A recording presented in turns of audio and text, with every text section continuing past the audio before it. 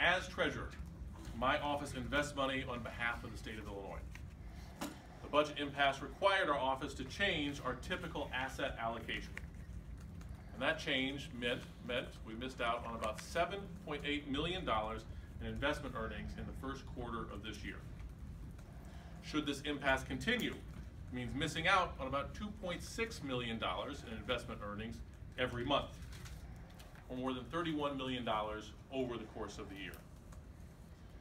And that's $31 million that will have to be found somewhere.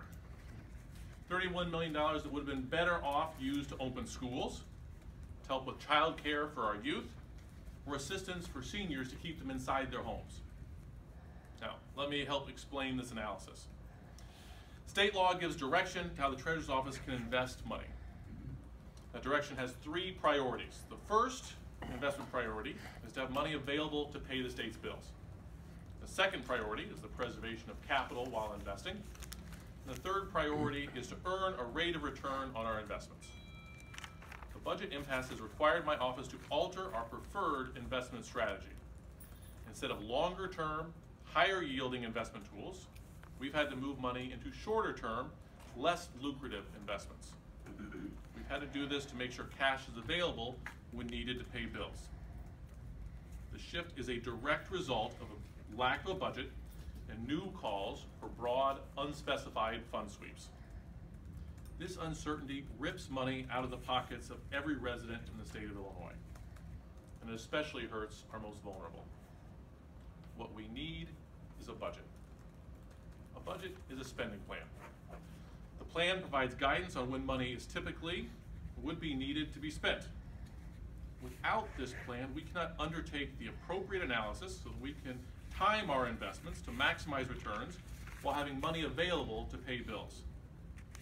This analysis considers the court orders that have been used to execute approximately 90% of the state budget. However, further court orders for new vendors will add more pressure to shorter-term, lower-yielding investments. Additionally, we also have fund sweeps to consider. Last year, the governor sought, and the General Assembly granted approval for $1.3 billion in fund sweeps. There again is new talk of such a maneuver, which adds further pressure on asset allocation. Let me be clear on one point.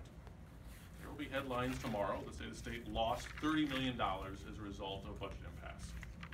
Our investments did not lose money. The $30 million number represents the amounts we will miss in earnings if this budget impasse continues. We will miss these earnings because we'll have to continue the investment strategy that prioritizes shorter-term, lower-yielding investments rather than our preferred longer-term, higher-yielding investments. These are opportunity costs, and missed opportunity costs hurt real people.